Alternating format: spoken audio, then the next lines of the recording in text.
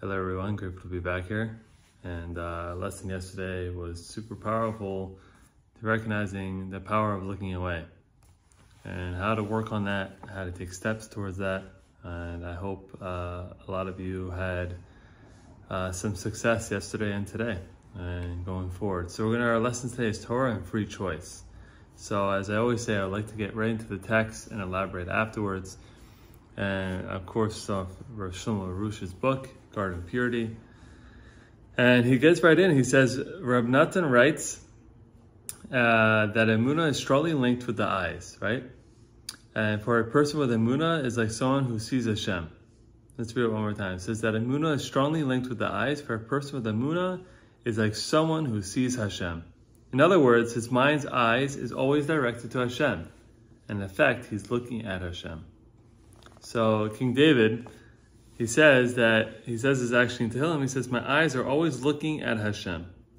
He exemplifies the spiritual level that Reb Natan is speaking about. Reb Natan adds that one's free choice depends on the eyes, where a person is free to look at whatever he wants, right? We have, if you think about that, we have free choice, right? We could look at whatever we want. We were just talking about that yesterday. We either have the choice to look away, we have a choice to look. And it's very difficult. It's a very difficult challenge. He can look at Hashem, or he can look at things that contaminate his mind and soul. The more one guards his eyes from seeing things that he shouldn't, the more he can focus on Hashem. So Natan teaches us a critically important spiritual principle that we'll end it off here and we'll elaborate. One's action and behavior in the material world trigger equivalent behavior and actions in the spiritual world. For example, the more the person looks at Hashem, the more Hashem looks at that person. In other words, the more Hashem exercises his personal divine providence over that person's life, guarding him over fulfilling his every need. On the other hand, the more the person looks away from Hashem and looks at forbidden images, the less he'll enjoy the benefits of Hashem and divine intervention in his life. That's not very encouraging news, to say the least. So again, we're not trying to end it off on a bad note and saying, if I don't guard my eyes, Hashem's not with me. Of course he's with you. He's always with you. If he wasn't with you, he wouldn't be alive. Hashem's always with you. Keep our heart rate going, he keeps everything going. But he is distant from you.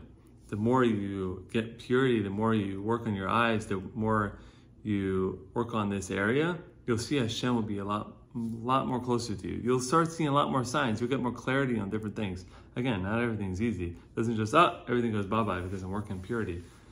But you do see Hashem a lot more. You have a lot more control in your life. You have a lot more enjoyable things in your life.